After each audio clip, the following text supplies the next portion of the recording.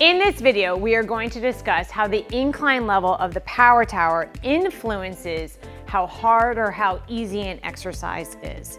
For most of the exercises on the total gym, the higher the incline level, the harder the exercise will be.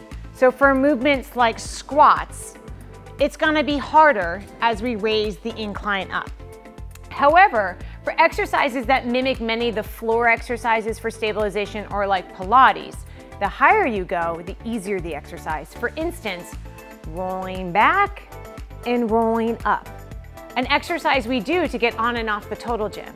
Thus, I love the fact that I can bring the incline up with just a push of a button and have it go higher to get my clients on and off the board, because rolling up is easier higher.